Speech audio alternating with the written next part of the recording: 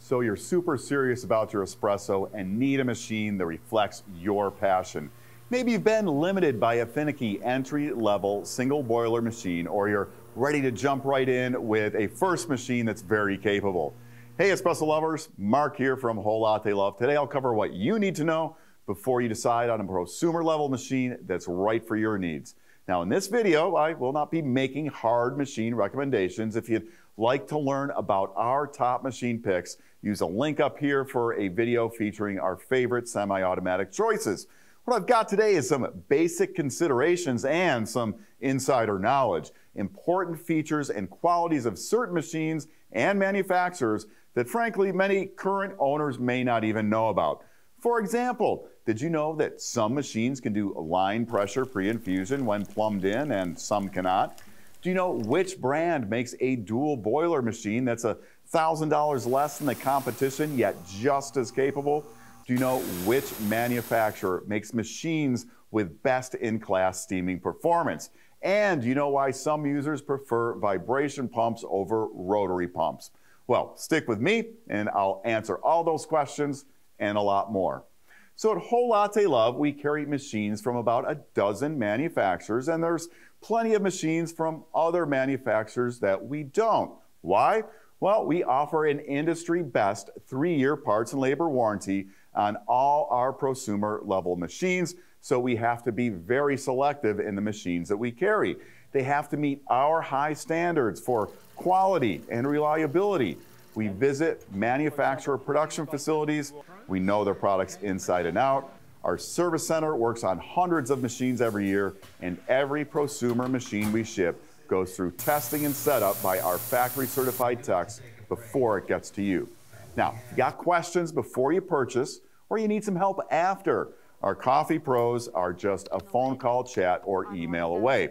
If you'd like to talk to a coffee pro, use a link up here for our contact info to get some free one-on-one advice. And of course, I can always help you out right here in the comments. So let's get into the machines, what you need to know, and that insider knowledge. Now, at the prosumer level, we're generally talking about machines with either a heat exchange boiler or dual boilers, full commercial size, 58 millimeter portafilters, substantial groups, and robust construction. So let's cover the boilers first. If you've ever made a latte using a single boiler machine, you know you can't brew and steam at the same time. It's a dual-use boiler, so you either brew your espresso first and then wait for the machine to heat up to steaming temperature, or steam your milk first and cool down the boiler to brewing temperature. With a heat exchange or dual boiler machine, you can brew and steam at the same time. Not only does that save you time, but it makes a better milk-based drink, as your espresso or milk froth doesn't fall apart while you're waiting for that temperature change.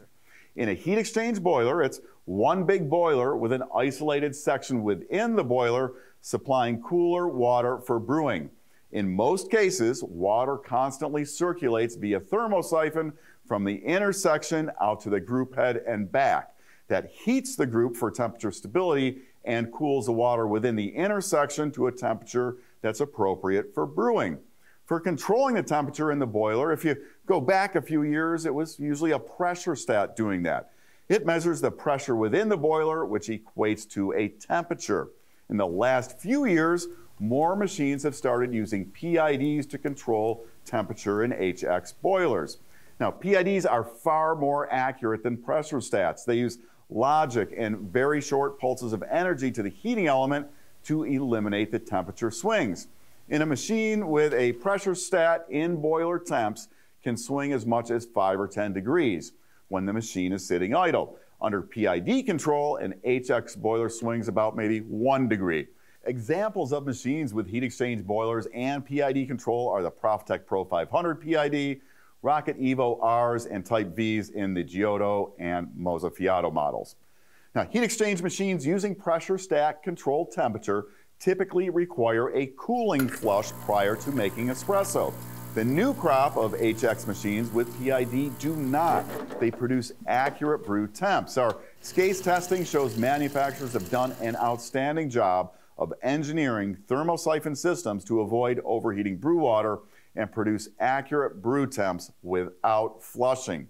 Now that said, some users may prefer a heat exchange machine with a pressure stat. On those, using a timed flush allows them to quickly adjust brew temps. A few seconds longer on the flush and you get a cooler brew temp. A few seconds shorter and you get a higher brew temp. Now, one caveat there is you really don't know what the brew temp is. It's an immediate change, but a bit of a guessing game.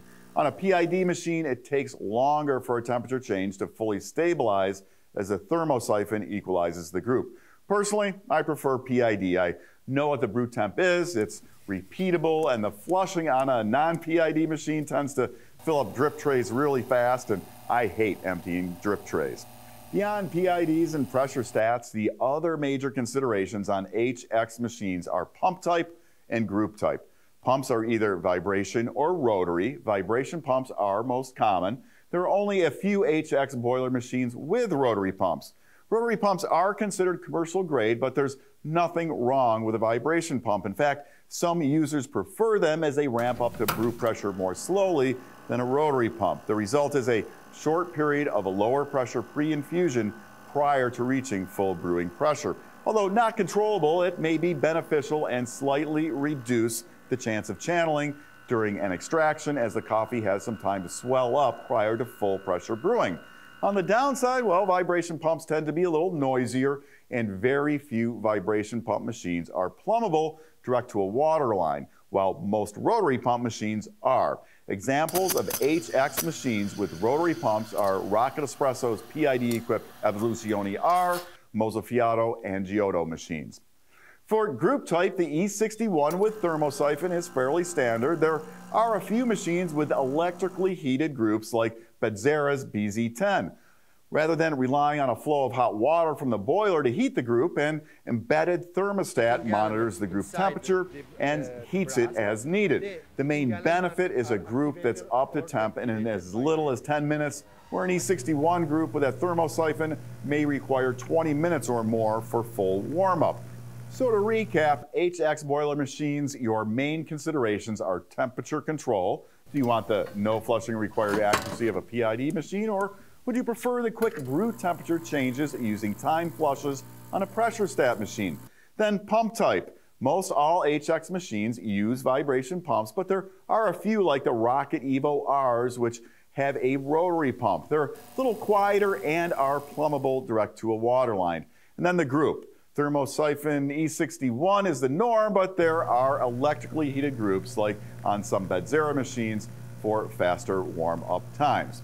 Let's get into dual boiler machines. Now at the start of the video, I promised to tell you about one that's every bit as capable as machines that run about $1,000 more, and it's the ExpoBar Brutus 4. Now, beauty of course is in the eye of the beholder, and there are machines with more refined external finishing, but if you are looking for the best value in a dual boiler, PID, rotary pump, plumbable machine, it's definitely the Brutus 4R. If you're all about the value without compromising on performance, do check out the Brutus. Now, the norms for dual boiler machines are rotary pumps, PID temp control, E61 groups, and of course the separate boilers. One makes the steam and a second boiler heats the brew water. With isolated boilers, brew temps are even more stable than on the PID heat exchange machines, and you can adjust them faster. You typically get better steaming performance as well with a dedicated boiler. And on many machines, you can turn the steam boiler off if you're just making espresso. Speaking of steam, at the start of the video, I mentioned I'd clue you in on machines with the best-in-class steaming performance, and they are the Profitec Pro 600, the Pro 700, and the ECM Synchronica. All three machines run the steam boiler at near 2 bar of steam pressure. That compares to other dual boiler machines running at about 1.2 bar of pressure. That extra steam pressure is a big deal. If milk drinks are your thing, it puts commercial type power in your home or office. Other differences come down to finish and features. While the ExpoBar Brutus is built like a tank with some of the thickest metal found in a machine case, it is somewhat utilitarian in design. As you go up in price, you'll get machines with refined edge work, extra detailed craftsmanship that's going to make a statement. Some machines use lever for steam and hot water valves, while others use knobs. As for features, some machines have PID displays which change to shot timers when an extraction begins. Others hide or remove controls from the face of the machine to maintain a classic look with no digital displays. That's a common theme found on Rocket Espresso products. But Zara's dual boiler, matrix, and duo machines go the other way with touchscreen panels used for all control, including boiler pressures, PID temps, auto on-off functions, and maintenance reminders. And their matrix machine even has light-up, adjustable color, clear side panels. Now, one last thing to consider is what's under the hood of the machines. It's something that we pay a lot of attention to, the quality of internal components and how they are engineered, and it's where I'll bring up my last piece of inside information. Now, all machines with an E61 group are capable of pre-wetting coffee in the portafilter prior to applying full brewing pressure. Just a few are capable of doing a pressure-controlled pre-infusion when plumbed direct to a water line. Among those are the Profitec Pro 700 and the ECM Synchronica. Raise the E61 lever to just before the pump comes on, and whatever pressure is on the plumbed line is applied to the coffee. If you put a pressure regulator on the plumbed line, you can dial in whatever pre-infusion pressure you like. If you're an espresso geek, it's a very cool and useful feature. So that wraps up our basic look at heat exchange and dual boiler machines. If you want to learn more about any prosumer level machine we carry, just go to Whole Latte Love, find the machine, and chances are we've got an in-depth video review that'll get you under the hood and cover all the machine's features. Or use the link up here for information on getting some friendly, free one-on-one advice from one of our coffee pros. Or, of course, you can use those comments for any questions you might have, and I'll personally get you the answers.